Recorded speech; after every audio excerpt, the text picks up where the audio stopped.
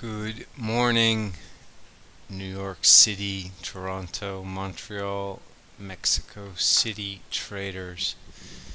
Slow day in the FX world. As you saw from our European Open, we're not doing much today. We're just kind of waiting on the next level of volatility. Let me start with the cryptos, because it's time to sell a little bit of crypto on all the stuff you bought at 7,500 and 6,500.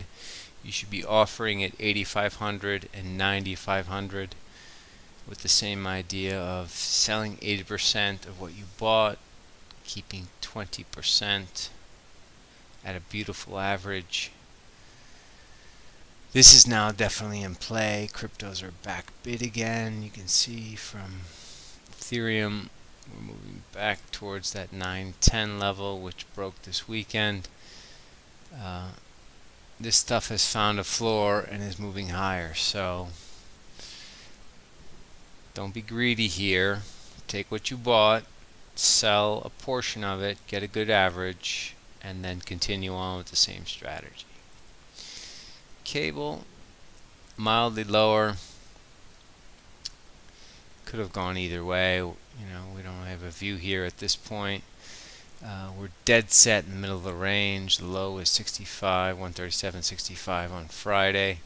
The high was 138.75, and here we are at 16. So we're kind of in the middle, nothing to do, but mildly lower. Euro has gone the same route. We traded up to 95, now we're down at 40. It only becomes important if we can break 120 to the figure, but even if we do break 120 to the figure, the big point is 121.66. Through this, there'll be panic. But we're expecting buyers on the downside, sellers on the top side. We don't think Euro's going to do a whole hell of a lot. Dollar yen's done nothing. 50.90 for the session. We're at 61. You see the trend line down there. Draw it as you wish, but this is the big moment. If you're a bull, go ahead and buy it. Good luck to you. We're bears, and we are going to hammer this thing through 108 the figure, because we think it's important. And we think we're in a bear market, and time will tell. Euro yen and sterling yen, middle of the recent ranges, not much to tell.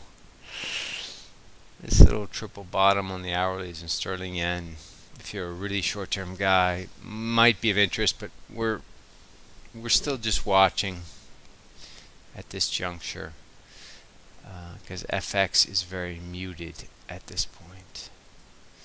Kiwi, yeah, sell high ones, take it back on the low ones, either book the profit or keep a good average short.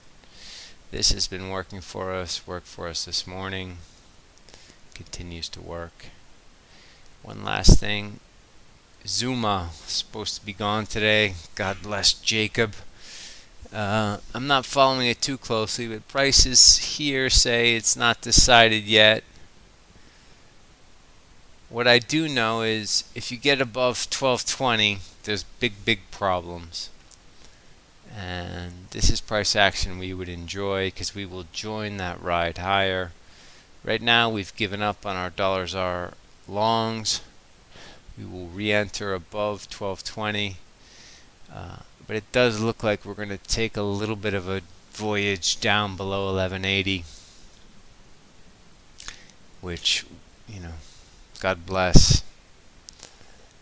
We're not on that side of the market, so we're just waiting for 1220 this side. One last thing, equities. Bullish today, as we were talking about this morning, a bit of a melt up to 26.55. The first real sell zone is kind of 26.85 to figure, and then 27.30. So we've done nothing so far in equities, but position course short through some structures. And if you're gonna trade minis, just wait. If you're gonna trade structures, look for a structure that's been mispriced. You know, we bought the May puts in SPY a couple days ago that were eminently mispriced. A lot of these structures, these option structures, there's so many of them. You can find one that's mispriced, you might as well prey on that one rather than just do the regular,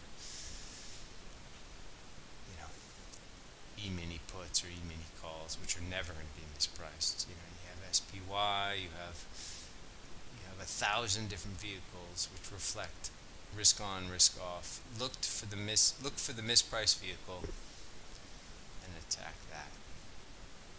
Anyway, that's it for today. I will see you guys tomorrow.